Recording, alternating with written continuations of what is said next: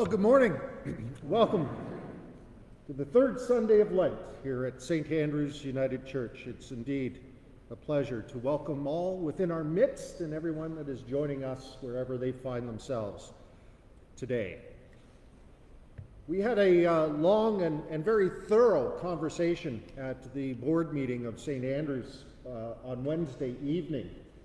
As we are aware, and you are aware, there will be a lifting of mask mandates across the province tomorrow. Well, St. Andrews has continued to be very thorough in following the guidelines not only set out by the provincial government, but also the city, and taking our direction from our local health unit. And while we do recognize that masking will not be necessary as of tomorrow, the Board of St. Andrews continues our ongoing commitment to keeping congregants, outreach clients, and staff safe. And while masks will no longer be required, for the safety and the compassion of everyone visiting St. Andrews, for the time being, we encourage the continuing of masking. March break is ending. We'd love to see how this all plays out over the next month or so, when we hopefully will not have to worry. However, we will continue to look at keeping as many people as possible safe. I know myself, I had COVID less than 4 weeks ago, and I certainly wouldn't wish it upon anyone as we continue to move forward. We do recognize that this is the traditional territories of the Haudenosaunee and the Anishinaabe peoples, and it is with the spirit of reconciliation and in living together that we honor not only our own commitment to living in right relationships, but also in the seeking of justice and understanding amongst all who live and reside within this place. Let us worship God.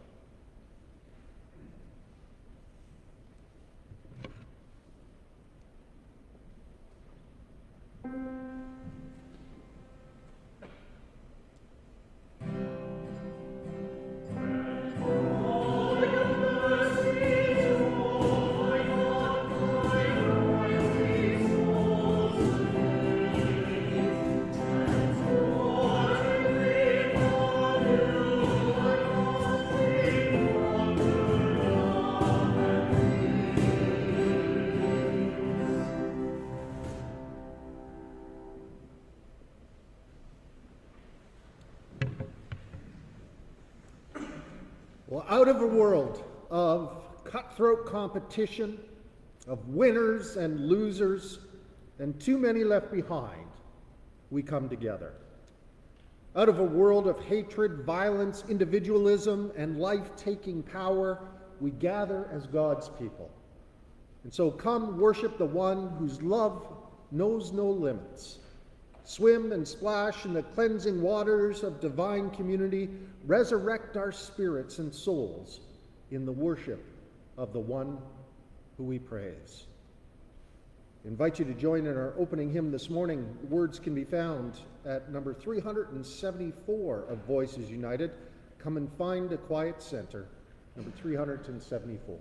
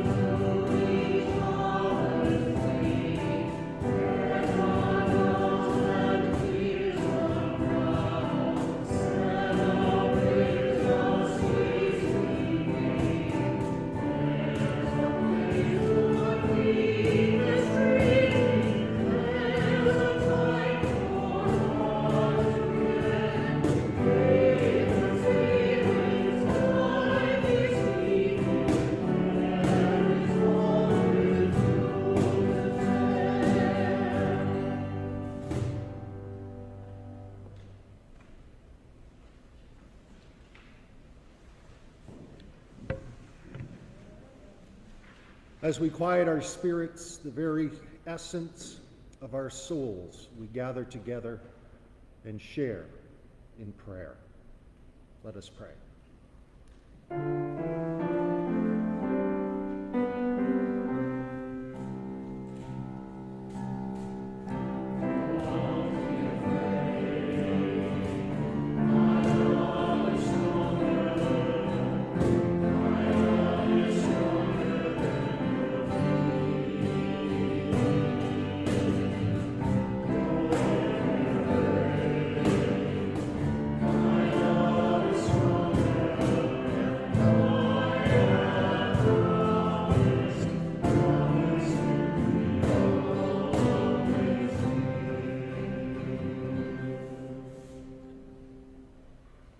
Open our eyes, our ears, our hearts, and spirits this morning, God, that we may be healed of our faithlessness, freed from our fears and anxieties, and placed on the pathways that lead to peace and service to you. For this is the season of turning. We are called on this journey to turn our lives towards you, O God, to turn away from all those things which have harmed us and others, to separate ourselves from actions and attitudes that demean and destroy. For it is far too easy for us to sink into the mire of self-pity and self-serving attitudes, wondering why everything isn't going our way. We desire comfort, contentment, no stress, no struggle. Yet our lives are filled with stress and discontent. And we hurt, O God. We hurt in our bodies, we hurt in our souls. We hurt in our relationships with others, and how we must try your patience. Forgive us, O God. Heal us, empower us, offer your grace. We ask these things in Christ's name. Amen.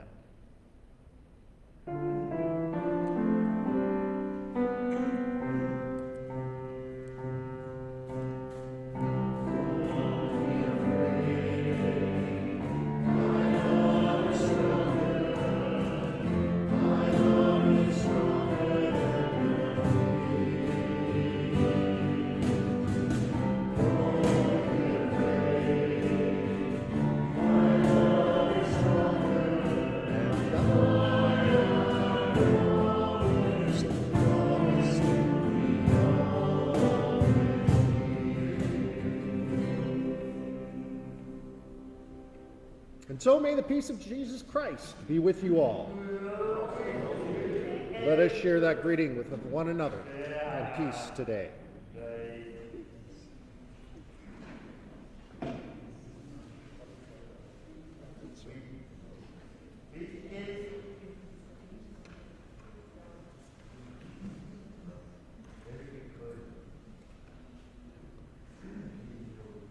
While you're in our reading today, Luke speaks of our need to depend upon God. Jesus telling us God expects us to fulfill God's purpose, urging us to have confidence in the divine rather than self-confidence. And so if we believe this idea, then we should not fear giving of our worldly goods. God is gracious to provide for our needs, and so let us provide for others in ministry with our gifts and our offerings.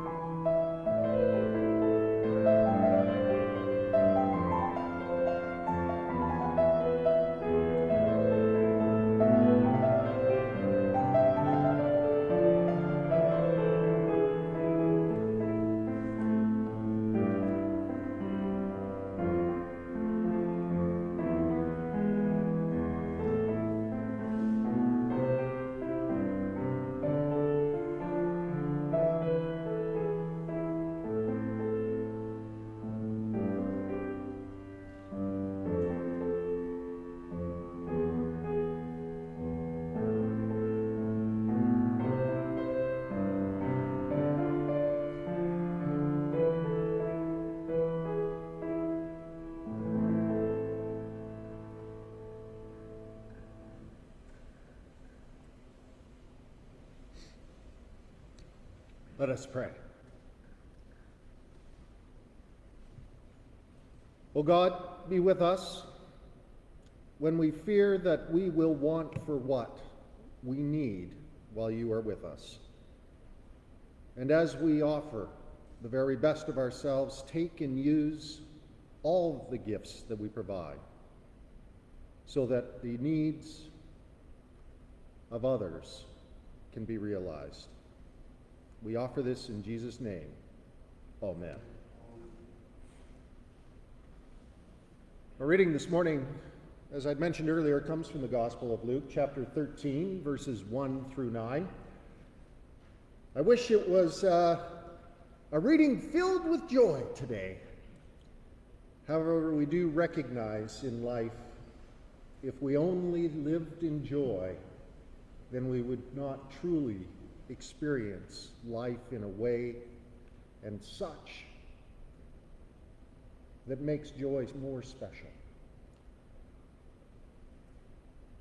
For at that very time, there were some present who told him about the Galileans whose blood Pilate had mingled with their sacrifices.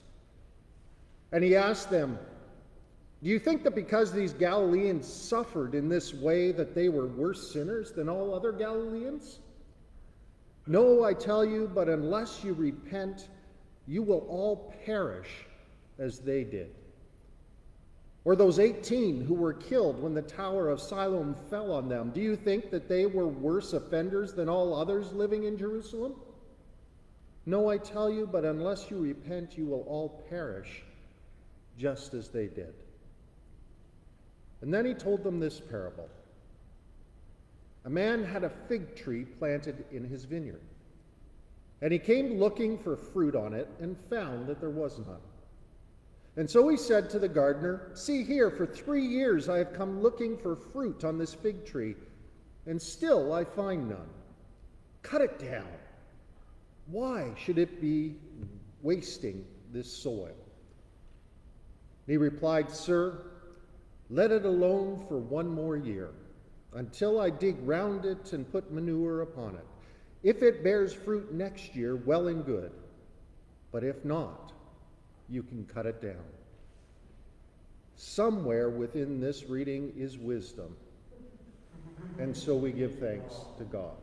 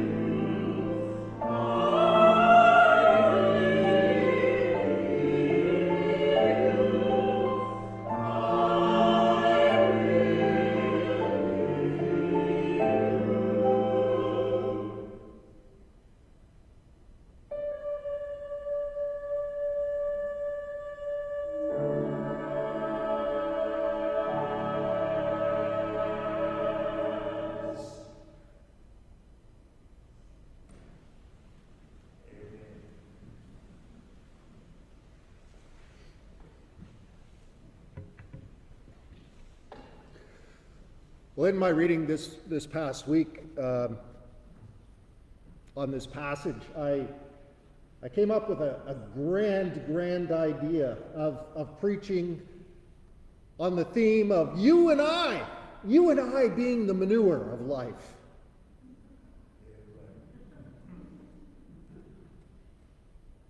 The manure of life that provides the opportunity for fruit to grow.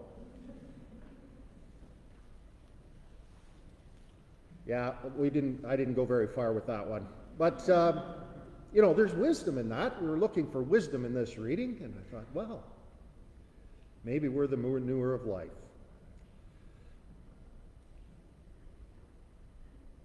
But each time I turned to another page in reading, or were considering it, there were things that kept popping into my mind. Each and every one of us, all we have to do is turn on the television, watch the news, flip through our phones, maybe even still collect the newspaper. And what we see written is absolutely devastating and catastrophic. Not only with what's happening in Ukraine right now, but certainly we're coming upon a period of time where we're going to read about tornadoes, spring floods. Somewhere upon the earth today there's going to be an earthquake, or just a tragedy.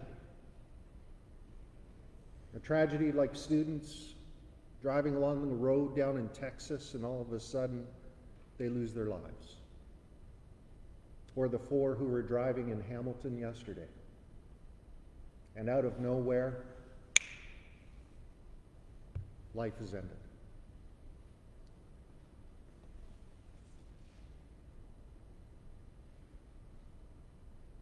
But it's what we don't read and what we don't hear,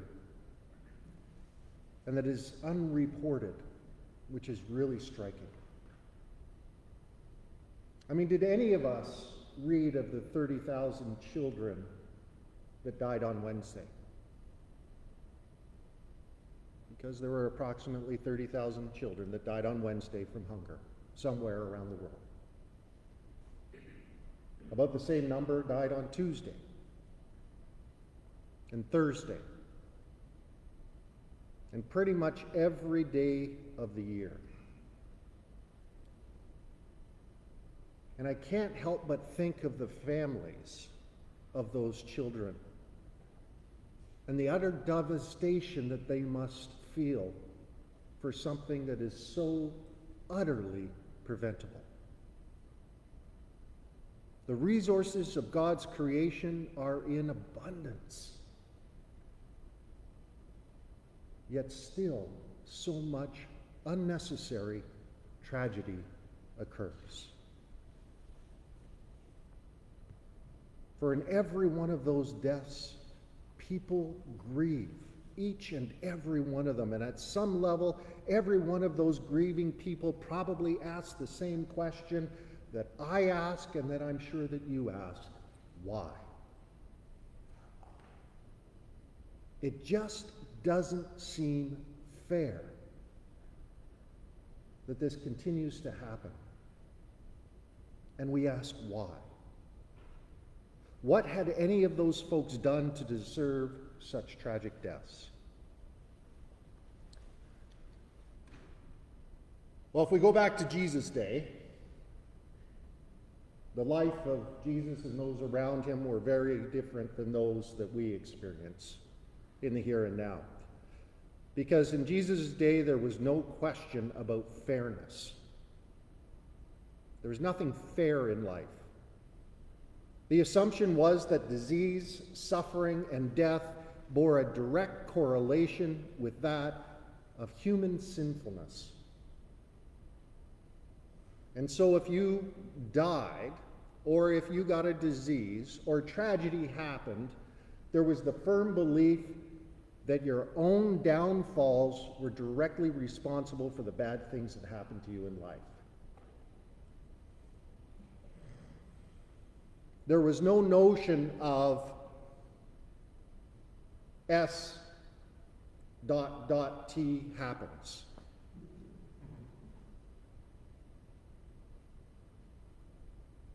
There was a reason why it happened, and you were responsible for that reason, whether you recognized it or not. And to some degree, like it or not, I think we still think this way. I mean, think about in your own experience of life, something tragic, something upsetting, something very painful happens, and we wonder, what is it that we did wrong? Why did this have to happen? We scrutinize our behavior, our relationships, our diets, our beliefs, the decisions that we make, how we interact with others. We hunt for some cause to explain the effect, in the hopes that we can change what we are doing so that we can stop whatever has gone wrong.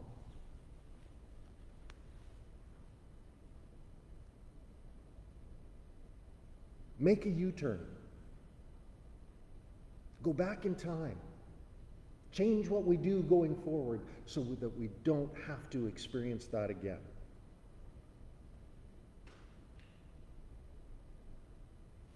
As great and fantastic author Barbara Brown Taylor suggests, what this tells us is really that we are less interested in truth than we are consequences.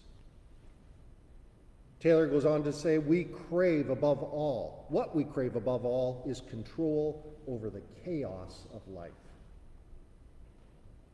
It was no different in Jesus' time. People longed to understand and control misfortune, so the crowds would gather and they'd come and they'd ask Jesus about the Galileans that were slain by Pilate, and they wondered about those who were killed when the Tower of Siloam collapsed.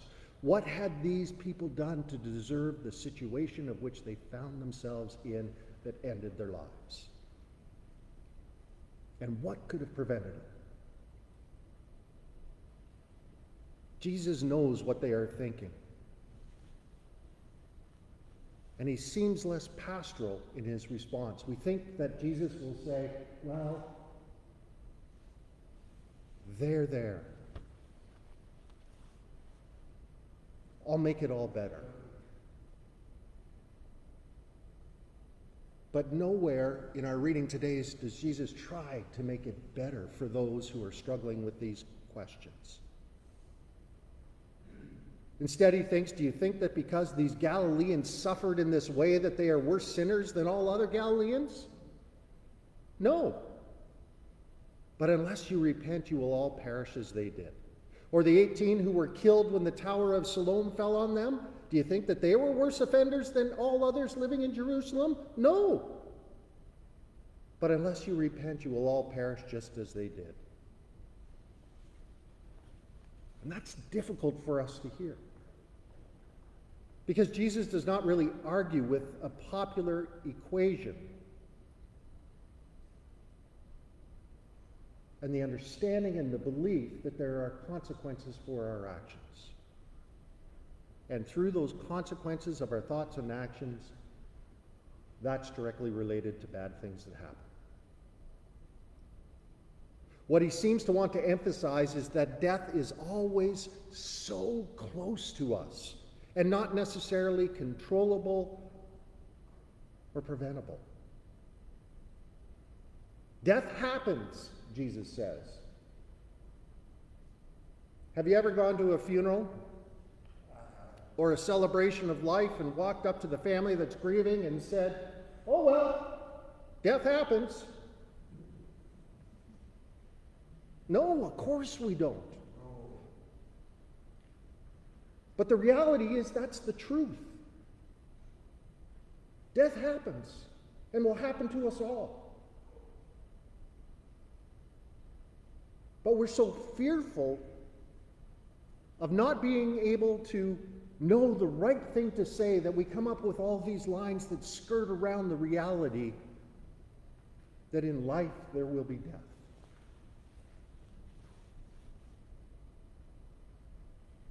And there's no way that we can escape that. It can happen when you're driving the car. It can happen when you're standing under a sign. It can happen getting out of bed in the morning before you even make it to the washer. It can happen out of complete and utter surprise. And though we might intend to be the best that we can be in life, what's to say that we'll have time to be the very best that we can be? I mean, we look for Jesus for some compassion, and we expect that he would offer that. But again, as Taylor suggests, Jesus is not aiming to comfort the crowd. Jesus came to challenge the crowd. Jesus touches the panic they have inside of them about all of the awful things that happen all around them. They are terrified of those things, and there's good reason why they are terrified about those things. They have searched their hearts for any bait that might bring disaster coming their way. They have lain awake at night making lists of their mistakes. And while Jesus does not honor their illusion that they can protect themselves in this way, Jesus does seem to honor the vulnerability that their fright has opened up in them. It's not a bad thing to feel the full fragility of life. It's not a bad thing to count breaths in the dark, not if it makes you turn towards light. And it is that turning that Jesus speaks of, which is why he tweaks their fears. Our little introduction to our opening prayer this morning, don't be afraid. My love is stronger. My love is stronger than your fears. Don't be afraid. My love is stronger, and I will always promise to be near. Fantastic words. They don't promise to take your fear away or to protect you from all of the stuff that happens in life. But what they do say is that in those times of fear, you are not alone. And so Jesus is saying, don't worry about Pilate and all the other things that have come crashing down on your heads. Stuff happens. And when stuff happens, most often, there is no blame.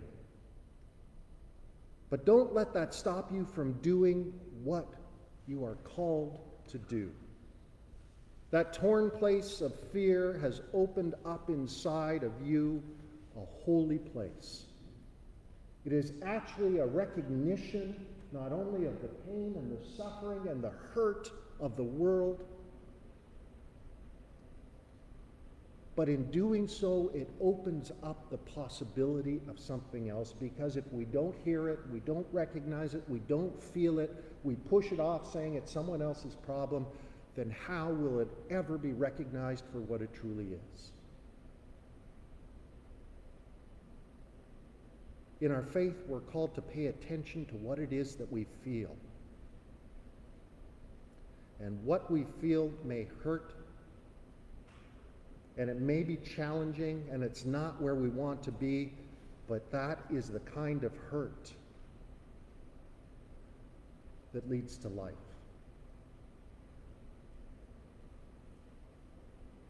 And so there is hard wisdom within our message today, challenging wisdom. But the reality is that we will never know joy without experiencing pain. Let us pray.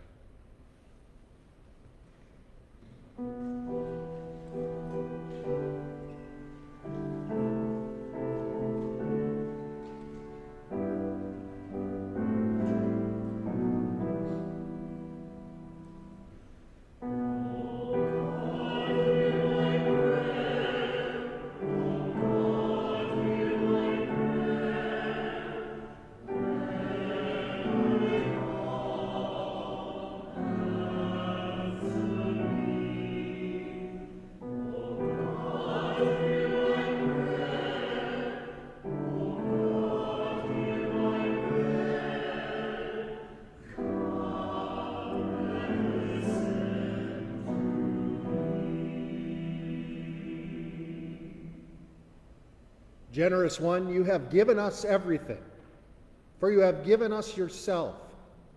You offer us a rich, satisfying feast better than anything imaginable. But instead, we often turn to our own ways.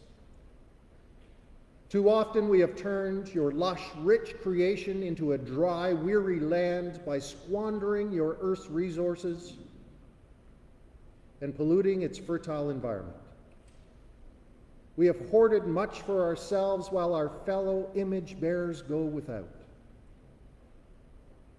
With substance, preoccupation, and technology, we have insulated ourselves from the true call of your good news. We've held on to the things that simply make life easy for our own selfish purposes, and at the same time, ignoring your call to turn around and look into the eyes of another and see the very essence of yourselves. But still you are patient and kind and faithful to the covenant that you have made with all. And so from the bliss offered elsewhere, we turn unfulfilled to you once again. And so as we look to you, we ask that you open our eyes and ears to hear the cries of the needy, the poor, those who hunger and thirst, those without a place to rest their heads. We pray for those near and far who are struggling with injury and illness, anxiety and depression, security and unrest. We remember those who are grieving and for the victims of violence everywhere. And so awaken us to injustice and oppression. Show us our part in bringing peace to those who are living in fear and grief. For we pray for the restoration for those who are wounded by broken relationships. We pray that you would give us grace to love and to serve one another, being kind and tender-hearted and putting aside all those things that get in the way of living and working as one.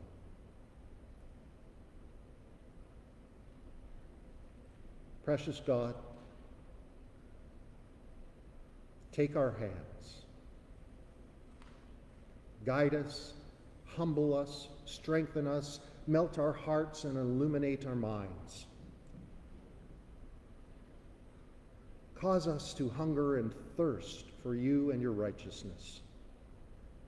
Mold us and shape us and transform us by your grace, that we may grow in wisdom and in confidence, responding to the gospel's call, until we have done all that we possibly can to bring your realm of peace to this broken world.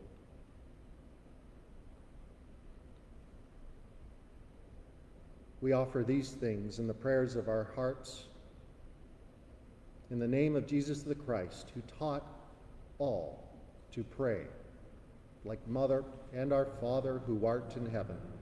Hallowed be thy name. Thy kingdom come, thy will be done on earth as it is in heaven. Give us this day our daily bread, and forgive us our trespasses, as we forgive those who trespass against us. And lead us not into temptation, but deliver us from evil. For thine is the kingdom, the power, and the glory, forever and ever. Amen.